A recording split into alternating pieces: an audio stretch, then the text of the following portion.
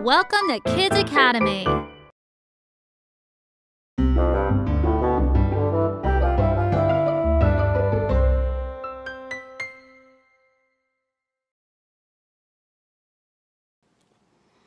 Hey, it's Coach Rob from Kids Academy, and today we're going to learn about the most important checkmating pattern in all of chess.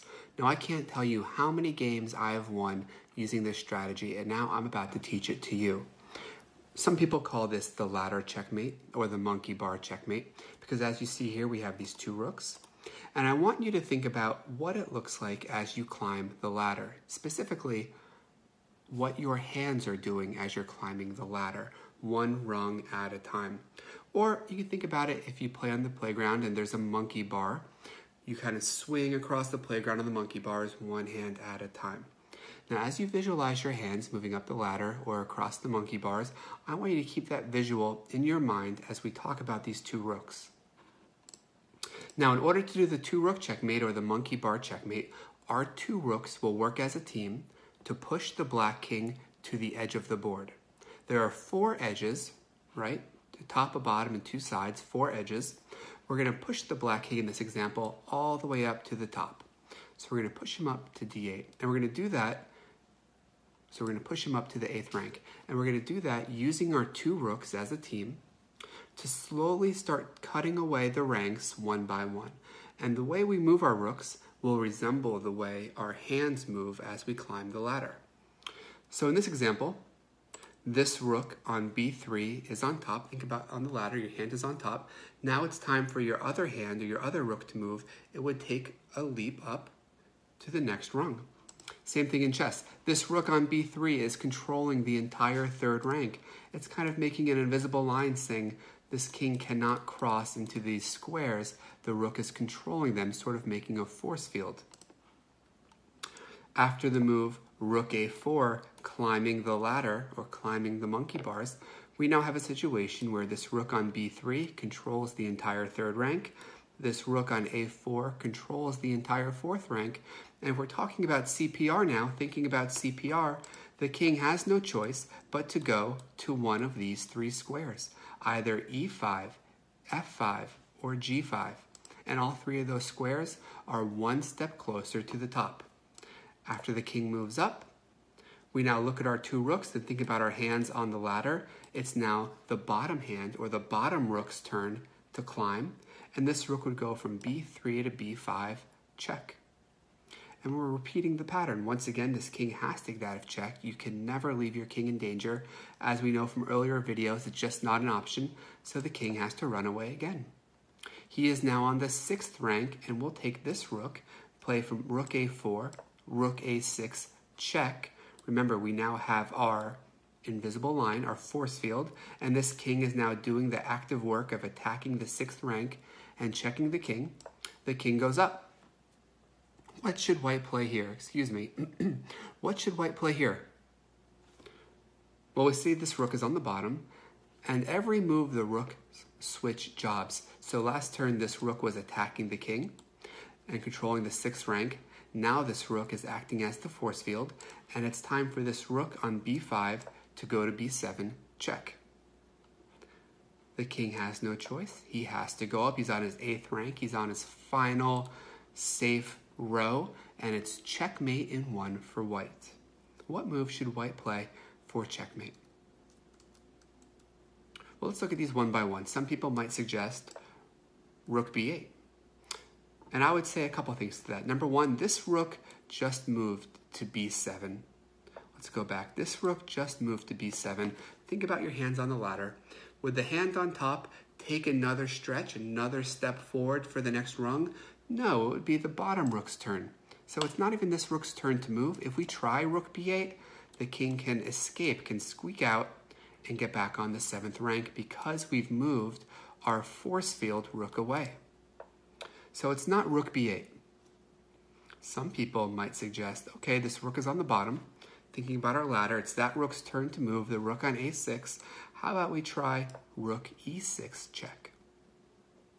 Well, let's look at this, and we'll use our CPR. This will be good CPR practice. Can black capture, protect, or run away? Let's see. No way to capture, it's too far. Can't protect, no pieces to block with, but how about a runaway? The king can go to f8 or to d8, and the game continues. The problem with checking from the bottom is that this rook only attacks one square on the entire 8th row. However, if we check from the side and use the same strategy that I've been showing you and play rook to a8 instead, well, now we control every square on the 8th rank, and this rook on b7 controls every square on the 7th rank. There is no way out. Checkmate. What's interesting about the two rook checkmate or the ladder checkmate, you can also do this with a queen and a rook, or even two queens. It's the same idea. Since a queen can move like a rook, the queen can help cut off these rank by rank. Now, sometimes your opponent will be a little bit clever, and instead of going directly back, he or she will move diagonally. And what will happen if we repeat this process and the king keeps going diagonally? It's getting closer and closer to our rooks. Well, now we have a bit of a problem. If we followed our strategy and played rook b7 check, black has a very nice move. They'll use CPR and just capture us.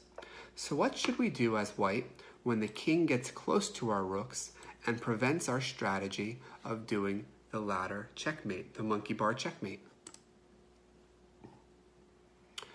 We can try running away, but that's kind of counterintuitive. It goes against our plan, our strategy of forcing the king to the 8th rank.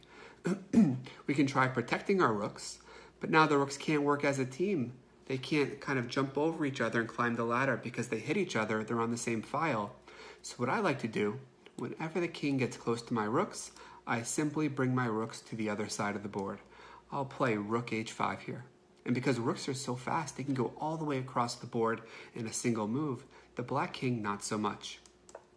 He moves one step at a time, attacking our rook. So I want you to think about bringing this rook over to the other side of the board. Should this rook go to g6 or to h6? If we want to do our monkey bar strategy just from the other side of the board, what would be the best square for that rook? Well, the answer is g6. The problem with h6 is, once again, our two rooks cannot work as a team. They bump into each other. But if we play the move rook g6, the black king will try to chase us. But remember, very slow. He's an old man, only going one square at a time. And we'll continue with rook h7 check. The king goes diagonally trying to get our rooks, but he's too slow. Rook g8 mate. The final thing I want to show you, we've been doing this on the ranks. These rooks can also work on the files, pushing the king either to the left or the right of the board. Okay, so the last thing I want to show you is that these two rooks can still work as a team and do the same strategy even from opposite sides of the board. They don't have to be adjacent to each other to do the ladder checkmate. They can actually make the force field and control the rank the king is on, even from opposite sides. So what would white play here? Recognize which rook is creating the force field and which rook needs to take away the 5th rank if we want to push the king up to the top, to the 8th rank of the board. Well, we see this rook on h4 is making the force field, so white should play rook a5 check. The king has no choice. These squares are under the rook's control on h4. These squares are controlled by the rook on a5. The king goes up, and we repeat. Check. The rooks are switching jobs. It's now this rook's turn to do the attack. Check. This rook is now creating the force field, and rook h8 mate. So the two rook checkmate happens all the time in chess. You'll usually get a material advantage. You'll have an extra piece or two, and then you can use your two rooks to capture the remaining black pieces or white pieces, and then coordinate your two rooks so they can work as a team to climb the ladder and force the king to the edge of the board. In this game, in all these examples, we force the king to the top, to the 8th rank. It works the same if you're going to push the king to the 1st rank or push the king to the A file or even the H file. And remember, you don't necessarily need two rooks to do this. A queen and a rook can perform the same mating pattern, and so can two queens. Okay, thanks for watching, and I'll see you soon. Bye-bye. Subscribe to our channel to stay updated on new videos. Find links to our apps in the comments below.